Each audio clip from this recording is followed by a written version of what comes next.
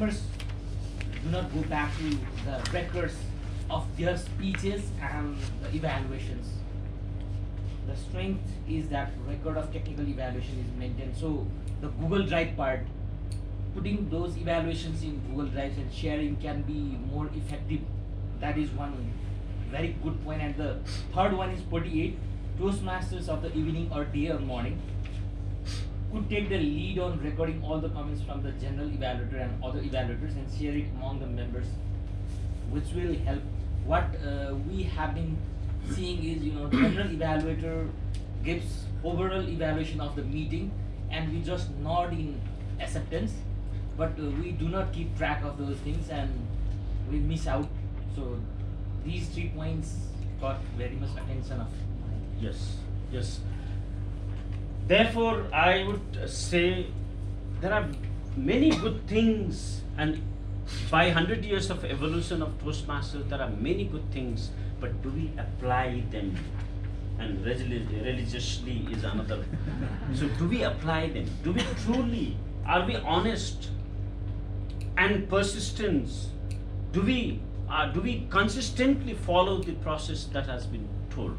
There are very good things, and when some of us, if we are given the role of Toastmaster of the day or general evaluator, do we, as we are commenting now, can we meet the expectations of the Toastmaster International, the design? Do we want to put, so we ourselves volunteering to be part of this evaluation process and this learning process, we are saying that we will contribute making this a better thing. Okay, so now I'm just looking at the points alone. So these 53 points are for you to review and go back and reflect on and see how you can improve in your area. So just for since there is a limitation of time, so we will not cover everything. So we have covered the representative issue. So now a further point. That's this paper is not there. I've borrowed this from judges, the evaluation contest, and how judges look at the speeches to evaluate. Okay, and see the essence of evaluation. Where does the essence of evaluation lie? The majority, 70% of the evaluation covers, number one, analytic. So when you are giving an evaluation, that has to be analytic. When a speaker is speaking, the whole content has to be. So when you are giving your evaluations, that has to analyze. So the analytic quality, it has to be clear and focused. That 40% has to be covered. Recommendation, positive, specific and helpful, 30% it should cover.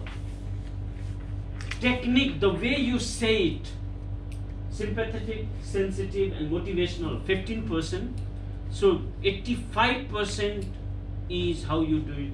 And summation, concise, encouraging, 15%. There is no space for drama. So unnecessarily we create drama in the club. Yeah, sometimes. Every time. Therefore, when you ask for the vote by the members for the best evaluator, would you please next time when you take general evaluations, emphasize a point. Emphasize a point.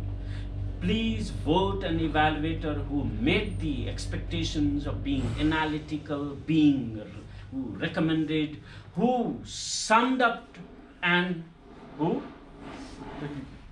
give the sympathetic.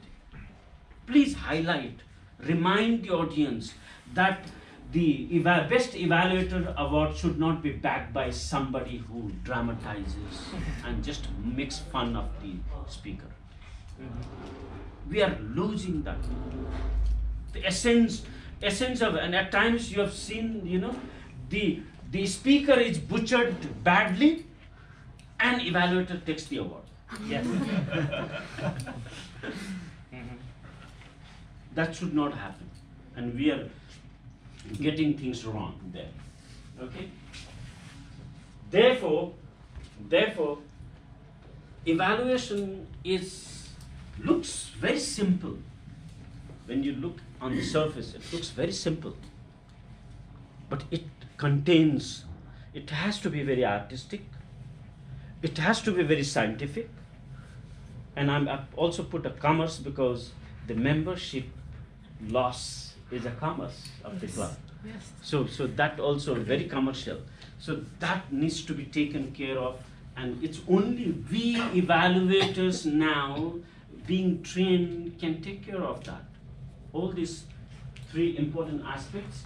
Now let's look at, and if you look at the others, I've borrowed these from the evaluate to motivate. How to evaluate effectively. If you take 2 minutes of time to read that.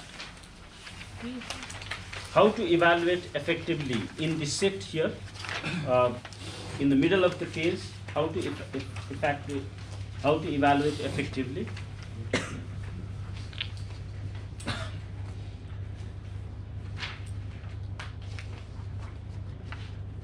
Just, I think this is on the third paragraph.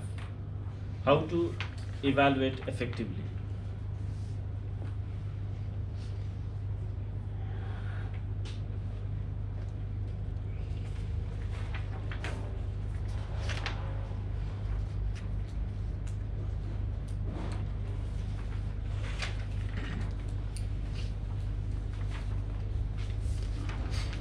So it very clearly says, before the speech, review and discuss the manual objectives and evaluation guidelines. This has been lying for years in the Google. These are the guidelines given. Do we follow the first line ever? Ask about any concerns regarding the speech or the speaker's speaking ability. Without you checking with the speaker, you are not doing the right kind of evaluation. So that's something that we must follow. Second, so that you are interested. Even during the speeches, if you are fidgeting when the speaker is speaking, if you are looking at your mobile when the speaker is speaking, so the speaker would like to see that the evaluator who is sitting here observes the activity fully, very attentively, and notes it down. If a speaker notes that there is a digressions in the evaluation, is not observing me adequately, then there is a pain. So therefore, show that you are interested, demonstrate that you are truly interested in the speech, exhibit your interest in the speaker's ability to grow and inspire. Third, third one is equally powerful. Please note that down. Put yourself into the positions of the speaker before giving your evaluation. What at times you yourself ruin your speech, and you become very smart when you